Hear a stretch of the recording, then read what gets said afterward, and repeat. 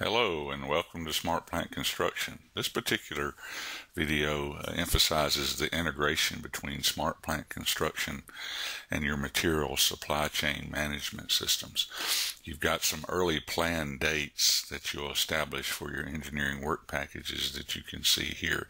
But it's very important to take into consideration your material availability given your scheduled plan dates for your installation procedures. So here you're seeing us in SmartPlant Materials where we're going to align from an advanced work packaging perspective the planning that we've taken place in the field for the installation packages upstream to the material availability to ensure for here a particular tag number, we'll use it as an example, that we make sure that we set up the milestones defining the required on-site dates based on the milestones within SmartPlant Materials.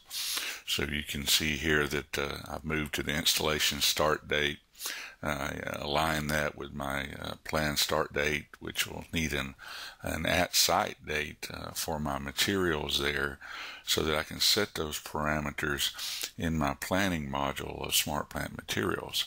So now I can set my required on-site date for those particular items based on the milestones and have that plan closely with my installation work packages within SmartPlant Construction, so you can see all the various dates for the different phases of this particular item.